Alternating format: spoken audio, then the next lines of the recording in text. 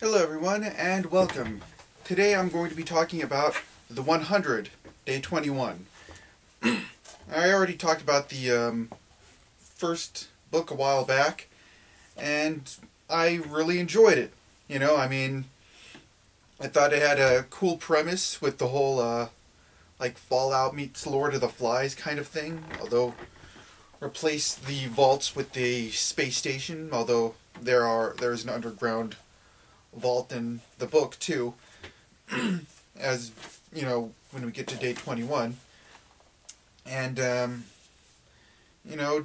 liked all of the characters, like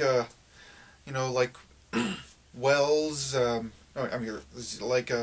his like betrayal of or like with his like trying to like get back on Clark's good side. There's Clark's past, and with what her parents did and what she did on the space station, which is the reason why she was sent down to Earth. There's a Glass surviving up in space, and I even watched the TV show, loved that so much that I actually have the DVD right here. Yes, I thought it was that good, and I'm watching the second season too, and I enjoy that as well. Because I like all of the different factions and how they do things. Not exactly too crazy about some of the changes though, but whatever, I'm over it. And yeah. Anyway,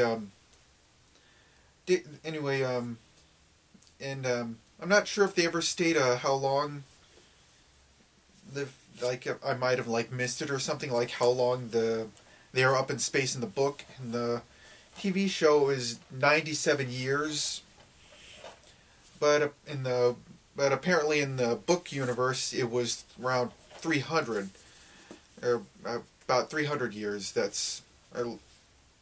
Or at least that's what it says in day 21. I'm not sure if they ever stated how long they were in space in the first book, but yeah. Anyway,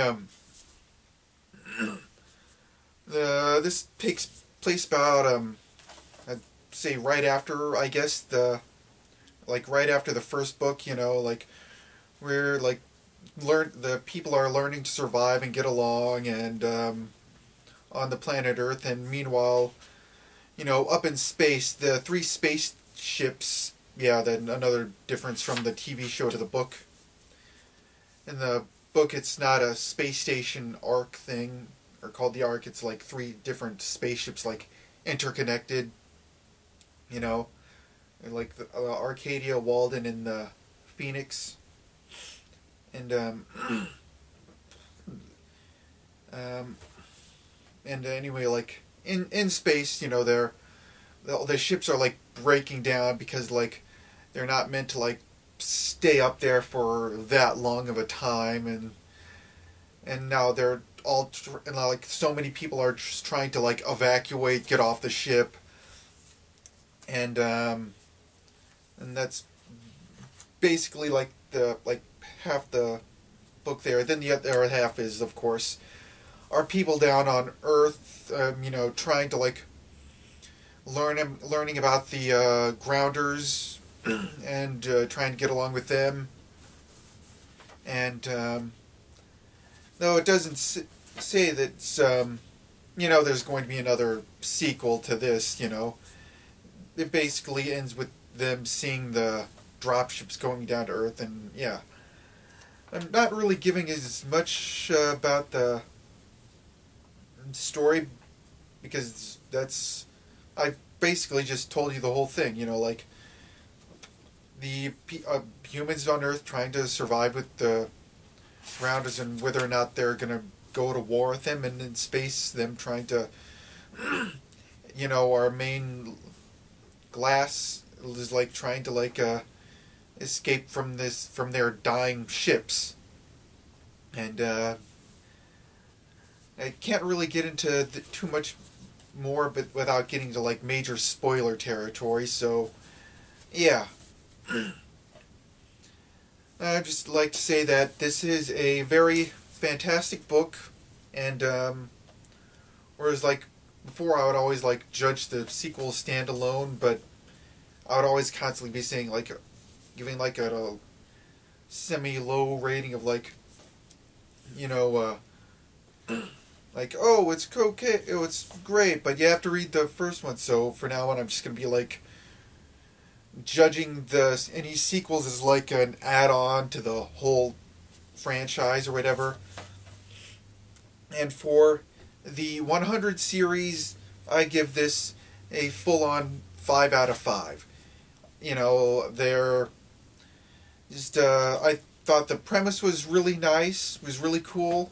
You know, like I said, you know, Fallout meets Lord of the Flies and stuff. But you know, I also found like the characters interesting in their own way, and like the different conflicts that they went through with and so forth. And yeah, I think it was just a really cool series so far, and just definite recommendation all around. All around, it's just great, and the show is great too. In case if anybody's wondering. Anyway, next time we're going to be talking about video games to a certain extent, as I talk about You by Austin Grossman.